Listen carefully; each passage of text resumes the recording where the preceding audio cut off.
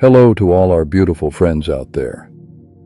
First, we kindly ask you to like this video. It helps more than you might realize in getting this message out to others. And second, we hope you're all having an amazing weekend. Now, today's topic is a bit longer, but it's definitely worth it if you've been having trouble identifying the ego. So let's dive in. We saw a comment this week that asked a really great question. What's the difference between the ego and the higher self, and how can we tell them apart? We thought it would be helpful to share our thoughts on this, and hopefully, it'll give you some clarity. Think of it like this. When we talk about the ego, we're really talking about the part of you that identifies as you, your sense of self. Your higher self, on the other hand, is the eternal part of you that's connected to source energy, expressing itself through your life here and now. Then there's the persona you identify with, whether it's Tom, Julie, or whoever. That's what we often refer to as the I, which is your ego. It's the part of you that defines who you are and separates you from others. But it's a temporary identity that your higher self is experiencing in this lifetime. The ego tends to focus on separation, while your higher self embraces unity and oneness. But here's the thing. Before you start thinking about getting rid of your ego, remember that both have a role to play in your journey. You might be wondering, wait, are you saying my higher self created my ego? Not exactly. What we're saying is, when a child is born, they don't have any awareness of themselves yet. The first thing they do is learn about other, and that's when they start forming a sense of self based on how the adults around them, like their parents, see them. What mom or dad thinks about the child begins to shape the child's idea of, who am I?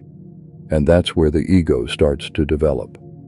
In other words, the ego is an accumulated identity, a combination of your self-concept, your personality, and other people's opinions of you.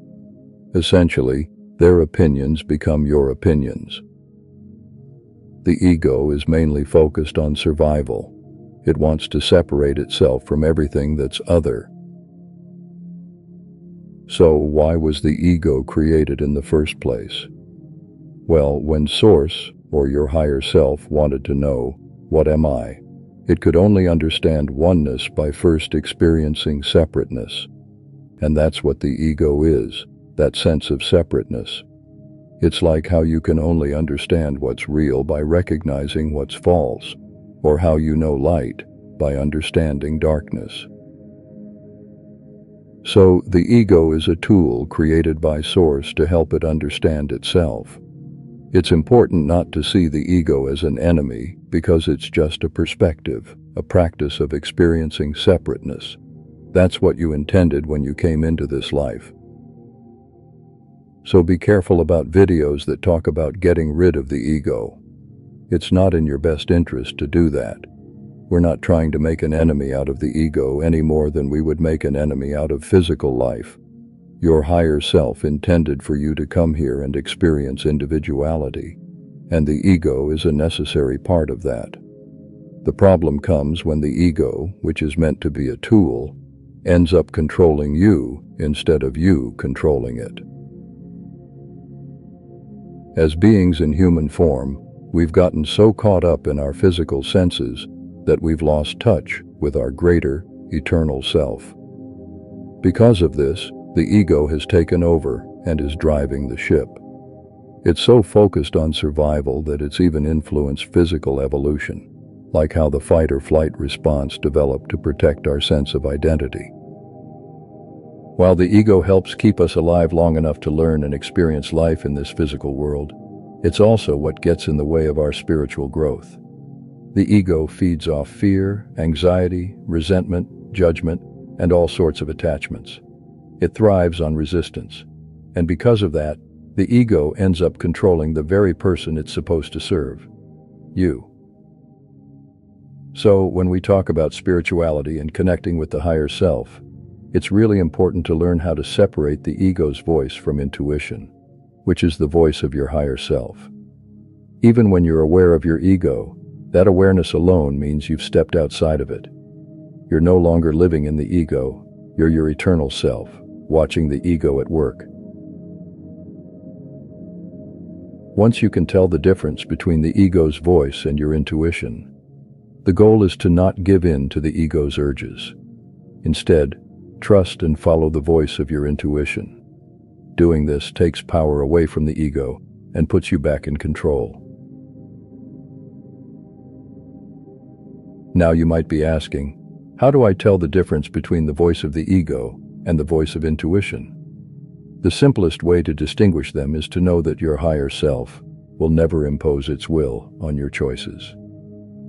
The voice of intuition is quiet, subtle, and peaceful.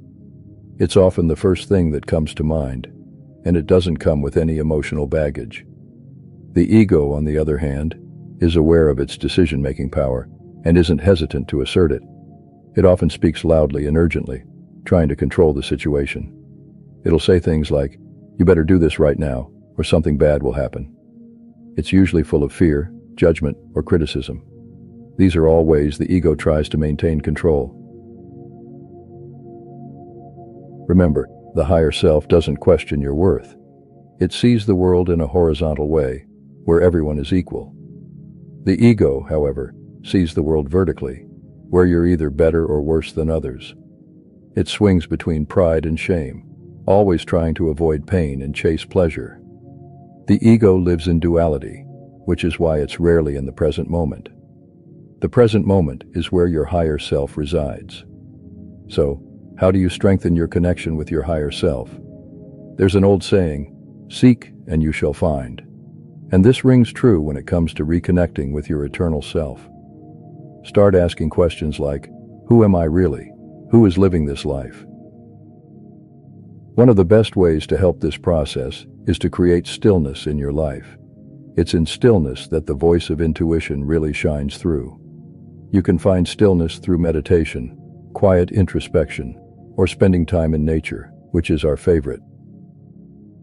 You have to train your mind to focus gently, to be open to receiving. Meditation is one of the best ways to do this, in our opinion. It's a gradual process, but spiritual growth often happens in small steps. Over time, you'll begin to let go of the ego's need to separate yourself from others, to compete, to be right, or to be superior. These desires are all functions of the ego. The ego thrives on need. Need comes from a place of lack, which is why it feels so desperate. Whenever you feel a strong need for something, it's usually your ego trying to convince you that you're not enough and that you need more to justify your existence. To counter this, start practicing self-love. A simple way to do this is by asking yourself throughout the day, what would someone who loves themselves do? You'll find that the answer is rarely in line with what the ego wants, because the ego is more concerned with pleasing others or meeting societal expectations. Remember, the story of your life, your achievements and mistakes, are just experiences. They don't define who you are. They're just things your eternal self has experienced in this lifetime, and they add to your growth, but they're not you. Until you can disidentify with your life story, the ego will continue to have control. Learning to be in the present moment helps you reconnect with your higher self, and it can be as simple as stopping for a few minutes to just breathe and be. It's tough at first because the ego likes to live in the past or the future, but you can train your mind to stay present. For example, if you're folding laundry, instead of letting your mind wander to what happened today or what you need to do tomorrow, focus on the feeling of the soft fabric in your hands, the textures, the warmth. This simple practice helps retrain your mind to stay in the now.